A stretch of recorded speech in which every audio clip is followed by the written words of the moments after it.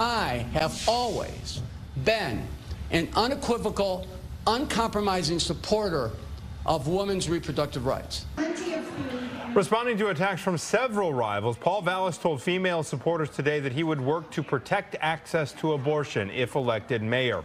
Opponents have publicized this interview from more than a dozen years ago in which Vallas both said he opposes abortion, but then added that he opposes legislation restricting access to the procedure. And our political editor, Mike Flannery, joins us here with more. Mike?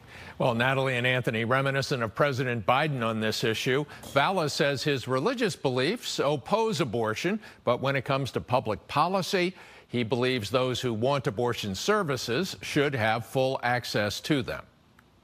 As long as I am mayor, this city will be a safe haven for women to exercise those rights, whether they live in Chicago or they come from somewhere else.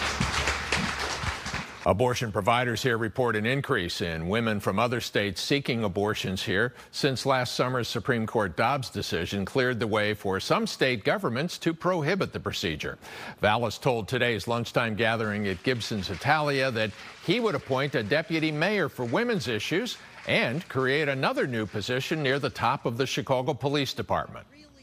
I am going to appoint a deputy superintendent in the police department to focus on the protection of women and children. And that deputy superintendent is going to be empowered and to have the resources to make sure that the department is focusing on the protection of the most vulnerable.